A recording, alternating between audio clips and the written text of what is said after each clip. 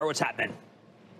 Well, during the club's monthly conference call last week, in a subsequent video you sent to the club, you mentioned a trade that you like for 4 Chinese companies. Yes.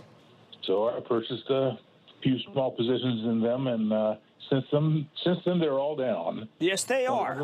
Yes, they are all down. 10%. That's okay. I said buy small positions, and I would buy more. These are the cheapest stocks in the market. I have not liked the PRC, but I have to tell you that if you want if you believe that the Chinese have to save their country, as I do, and the PRC has to stop this nonsense, they will start doing things that will amaze you. Remember, I have hated the Chinese stock market more than anyone else in this world. So for me to turn positive and to slowly recommend buying them is a huge change of pace for me. Everyone else burned the hell out of you.